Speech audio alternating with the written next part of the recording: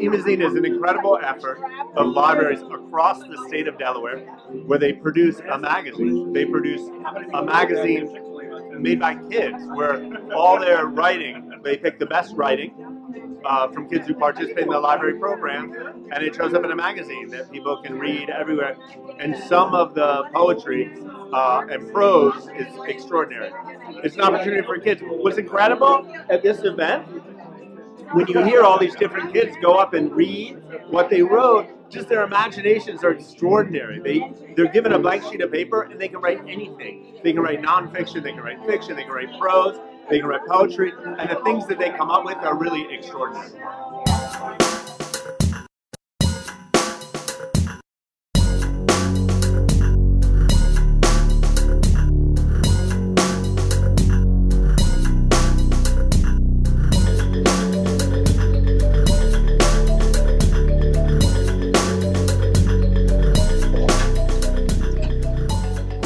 First I'll read an excerpt from my short story, Pecuniary, and then I'll talk about my inspiration for this piece. What do you do when you find a penny on the sidewalk? When it lies helplessly, flat on its back, almost palpably wriggling to move, to get out of the way of the clumsy mallets of our feet. Though of course it isn't really wriggling, and it can't really feel the pressure of our feet. Or perhaps when it sits in a crack along the edge of the sidewalk, tired and dull from eons of touches, transfers, tosses. Do you pick it up and toss it in your pocket, letting it drop and rebound until the cloth dampens its motion?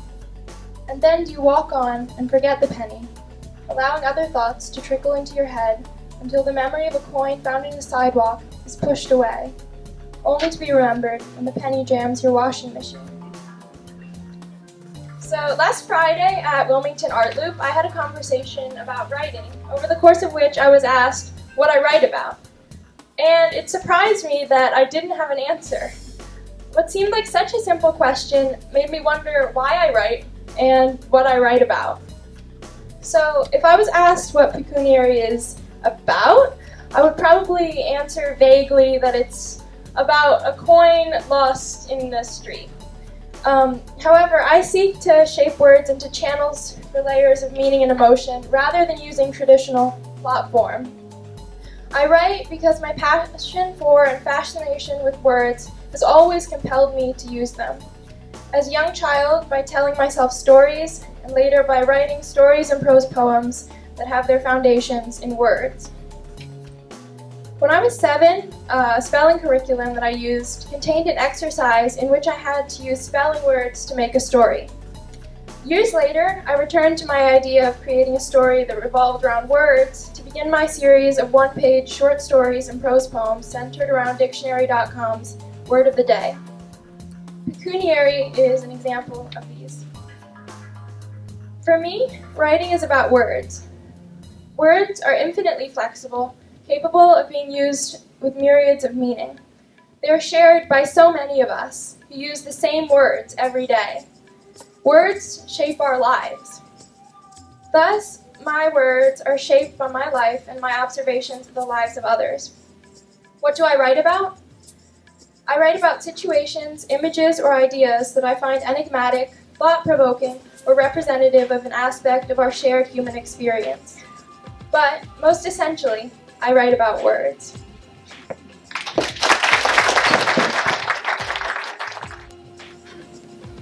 My story is about a teen named Malcolm who has cancer in his brain, and it takes place in present-time Wisconsin. His family and friends are there with him to help him get through it. All throughout the story, Malcolm is extremely positive and optimistic and excited for his future. During the final scene, Malcolm is about to go through surgery, which is a terrifying scenario, but it doesn't faze him. The main theme of the story is how being positive produces a blinding effect on how people see the world.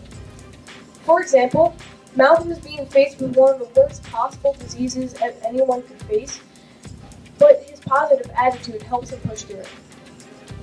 I got inspiration for this story from how society sees certain situations. People nowadays always seem to be so sensitive, and how all of a sudden when one bad thing happens, their whole world comes crashing down.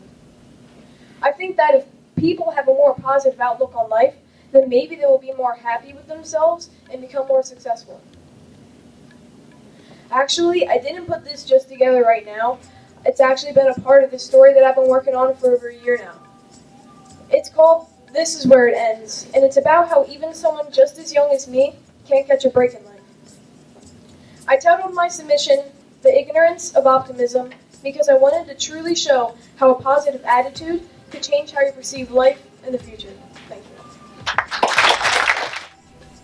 My poem is about God's grandeur. The beautiful flowers, plants, animals, and land make me feel special, like I'm in Wonderland. The little bees who collect pollen from flowers make me want to look at the sky for hours. The bluebirds who chirp, chirp, chirp every morning remind me why I'm not still sleeping and snoring. I am thankful for his love, care, and life. Thanks to him, I'll have another family and one day be a wife.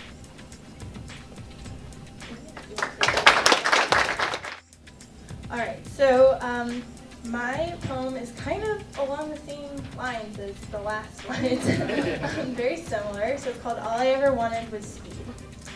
Speed limit 40. Pushing 80, I let my baby's throttle out a little more. Faster, faster. I didn't see her until I felt a bump, and she was in my rearview mirror, a lump on the road. Oh God. One tiny shoe whisked up in the air by the wind of my wake.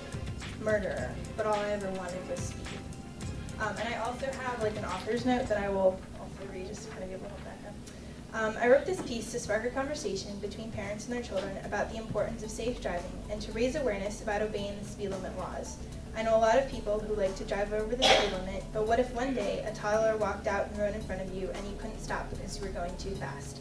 Suddenly you make one mistake that forever affects your life. You don't want to be a murderer, drive the speed limit. So I wrote this story on the way back, or this poem, on the way back from Seaford, Delaware. My mom and I were in a car, and we stopped at a red light. And across from us, this kind of like sporty car, it was like a Mustang, was going to turn. And when their light turned green, they immediately sped up and they went down the side road. And you could see all these tiny little houses, you know, on either side of the road. And I just envisioned, what if, you know, I mean, they were going really fast. It was probably like 25 to 30 miles per hour, and they just kept increasing speed. And what if, you know, a toddler, you know, ran out into the road, you know, chasing a ball or something, and then, you know, they couldn't stop, because when you're going really that fast, I mean, there's a reason for those, you know, speed limit laws. So anyway, that's just kind of the background of what sparked me to write it.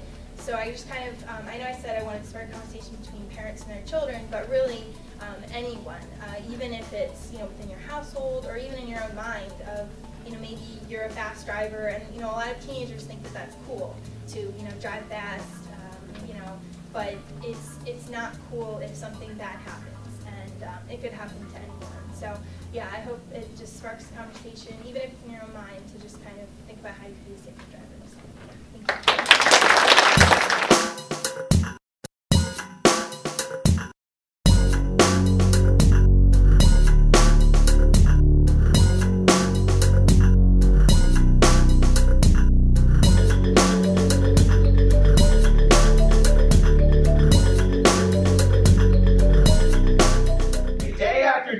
Sometimes I think that only the kids who like homework can grow up to be teachers. How else can you explain their smiles as they give us homework in piles and piles and piles? Reading, English, science, and spelling, sometimes I feel like yelling. Just 3 more pages to read, so I skim through it real fast. And finally I'm done at last. Oh, rats, I forgot about math. What's 5 times 5? Oh, maybe it's 49. This math stuff is such a waste of time, especially when going outside is all that's on my mind. I guess the answer is for each and every one. Finally, I am done. Saying to myself, who cares? I dart for the stairs and give a shout, Mom, finish my homework, can I please go out? Mom says yes. I run outside and have a ton of fun, and I came back in and I washed up for supper, and after dinner was done, I was so tired that all I really wanted to do was just watch a little TV and then head to bed. But wouldn't you know it, that's when my father said, hey Chris, bring out your homework so we can check it. It took me so long to correct all of my mistakes that now it's time for breakfast. I got a bad taste in my mouth and I can't get it out. You see, this morning I had my homework for breakfast. There are a lot of really bad things I have to do in this job. I'm not sure anything's worse than having to stand up and speak after the twin poets. So, can we give them another round of applause? We're so lucky to have them. They have some children of their own who went to Prestige Academy, which actually is a school I taught at before I ran for county executive. I have 4 years teaching experience and 64 days experience as county executive. So it's real nice to be standing in front of some children and parents. I feel a little bit more at home here than I do at my day job.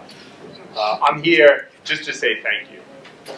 Thank you to each of you for participating in this. Of course, to Diana, Marcus, the library staff, I know some of whom are here. Can we just give them a round of applause? We honestly have, unquestionably if you look in our state, but if you look around our country, we are among the top of the top library systems in the country, public library systems. There are a lot of people who think public libraries don't have value anymore. 50 years ago, library was one of the only places you would go for books. Bookstores were not that common. There wasn't, most people didn't have computers in their homes. There certainly wasn't the internet to download books or to order them online. Kids are growing up in a different world today. Libraries are a different place. Yesterday I spoke at something called the Osher Center for Lifelong Learning. Does anyone know the Osher Center for Lifelong Learning? What it is, it's seniors, my parents, go there to take classes. They're retired and they want to learn more. So it's lifelong learning. And I speak there periodically about current events. And so I went and spoke and I was talking about all the great things the county does. When you turn on your water faucet at home, you turn it on because the county has a sewer system that provides water. When you flush your toilet, you flush it because the county has a sewer system. When you go to our parks, we have a great park system. Of course, public safety, county police. We all see the county police cars on the road. Make sure your seatbelt's on and you're not driving too fast. Our paramedic service actually has one of the highest rates of cardiac arrest survival in the country. And there's a host of services, quality services that the county offers. When I spoke yesterday to Osher Lifelong Learning, I did just that to 100 seniors, and I talked all about the great things the county did. And right when I was finished, a woman raised her hand. She said, "You forgot the library." I forgot the library. Don't tell anyone that. I forgot the libraries. And she said, the best thing about the county is the libraries. And I said, well, where do you go to the library? And she said she goes to the best library, Hockessin Library. And I said, well, why is Hockessin the best? She's like, she always thinks it's the best until she goes to another library. She goes to another library, like Bear Library. She's reminded maybe Hockessin's not the best. So, and I said, so that's true. Libraries are changing. They're dramatically different than they were just 10 years ago with all the meeting rooms and computers and 3D printers. Now all the incredible things you can do at libraries. What do you use the library for? She said, I use it to read. I said, you use it to read? She's like, yeah, when I need a book. I go, oh, I check out a book. And so to these seniors, I said, raise your hand if in the last year you've gone to the library to check out a book. And I thought maybe 5 or 10 people would raise their hand. Nearly everyone in the room raised their hand. And then I said, how many of you have gone to the library for something other than reading? And about 20 here. So it's important to remember that the fundamental purpose of libraries, which is really community literacy, is still at the heart of what we do in the county, what our library system is doing, and really why we're here tonight. You guys are so lucky. When I was your age, I couldn't be published, right? It was very, very, it was so difficult to be published. Now we're using technology, of course, to give you an avenue so people can read your stuff. And I just want to end tonight by, or end my part of tonight, just by reading one of the passages I found here, one of the poems that I thought was particularly cool. Is Keelan here? No. Keelan's not here? Okay, well I'm going to read Keelan's poem for a minute. To condescend, it's on page 44 if anyone wants to read it on their own time. The fly says to the dust speck, you are nothing but a dirt fleck. The spider in its web says to the fly, you are just one of the many here that will die. The bird says to the spider in its nest, how could you ever think of yourself as the best? Every animal hears from man, you all tremble under my mighty hand. And the vast universe struggles to contain its laugh as it watches with mirth as the daft belittle the deaf. Thank you very much.